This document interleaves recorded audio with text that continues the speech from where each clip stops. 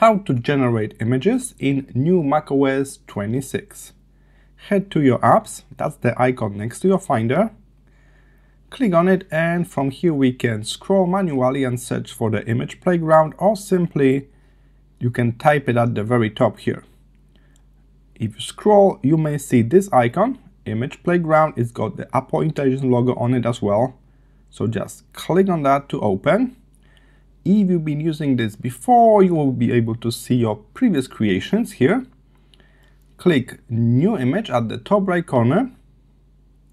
And here it is. As you may notice, the interface is a bit different than in the previous macOS. Now we got the style indicator at the very top of it. And take a look, there's more than 2 styles, so that's a great improvement. In the past we got animation, illustration. They also add a beta sketch later on, but now we got also Gen emoji and Chat GPT as well.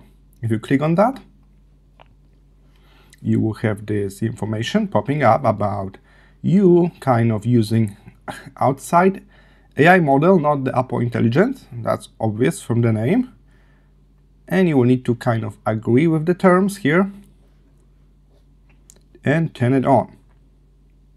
And after you do that, take a look, we unlocked 6 more styles. So that's a great addition to this image playground. So now we got multiple different styles. We are not stuck with only 2 styles like in the previous version. Alright, so let's head with anime style. Alright, and now it's time to type prompts.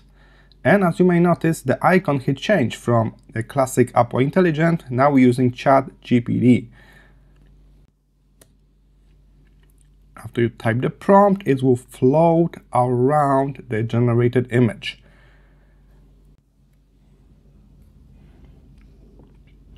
And here it is, you got only 1 version versus like we normally got 3 or 4 versions straight away from Apple Intelligence, and it's a bit slower. So let's move back to a regular Apple Intelligence styles. Let's move back to this animation style.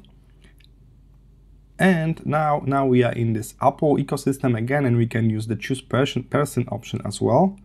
So we can set up the appearance of the person before it's generated, right? So we can set up the skin color, we can set up the age and gender here based on those examples. So one prompt is the appearance we choose from the list, another one is the one we type in. And remember, in the image playground, you can actually type in additional prompts without deleting the first one. So you can have multiple like tags floating around.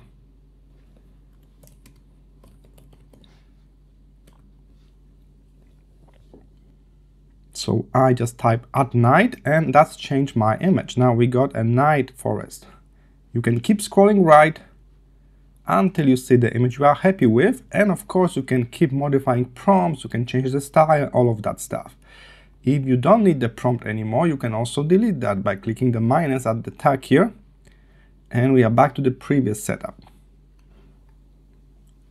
Let's change the style to illustration.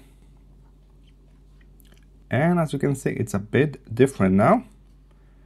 Alright, if you are happy with your result, you can save it. Right click on it to copy, share or save.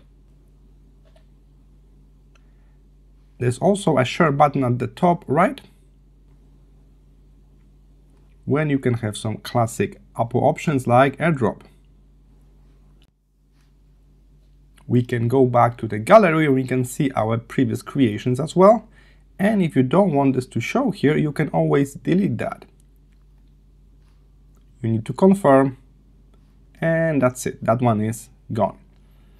Alright, so that's how you can generate images in new macOS 26. It's the same app like in previous system called Image Playground, but this time it's a bit more powerful.